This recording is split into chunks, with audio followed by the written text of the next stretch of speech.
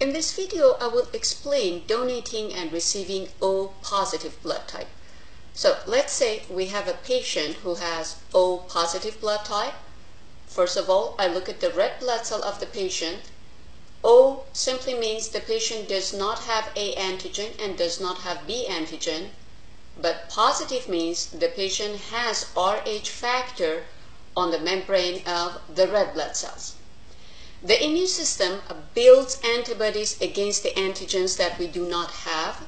So this patient does not have A antigen and B antigen. Therefore, the immune system of the patient builds antibodies against A antigen and antibodies against B antigen and releases these antibodies into the blood plasma. In short, I can say that this patient is not okay with receiving A antigen and also is not okay with receiving B antigen. So when I look at my 8 groups of donors, one by one I eliminate those donors that have A antigen or B antigen. So out of these 8 donors, I know the ones that have A antigen are A positive and A negative, also AB positive and AB negative. So I eliminate these 4 groups and then I focus on the remaining groups. Which one of the remaining groups has B antigen? Those donors also need to be eliminated from the list because my patient has antibody against B antigen.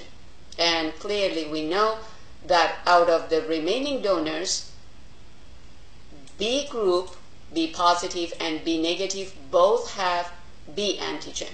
By the way, please keep in mind that in AB positive and AB negative also we have B antigen, but we already eliminated these groups. So after eliminating 6 of this 8 group of donors, then we are left with the only donors that our patient accept their blood. In general, if your patient has O positive blood type, the patient accepts O positive and O negative, both of them. Now, if you think about a donor who has O positive blood type, and we know in donors we pay attention to the antigens, the only antigen that the red blood cell of this donor has would be Rh factor. So when we focus on our patients, we just need to choose the patients that are okay with receiving Rh antigen. Clearly, individuals who have blood type negative, because they can build antibody against Rh as soon as they are exposed to Rh factor, should be eliminated from this list. These are not the patients that can accept a positive blood type.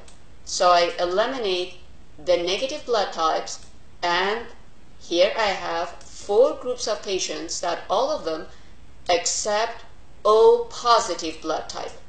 Basically, a positive blood type can donate only to positive blood type, and in this case, O positive donates to A positive, B positive, AB positive, and O positive.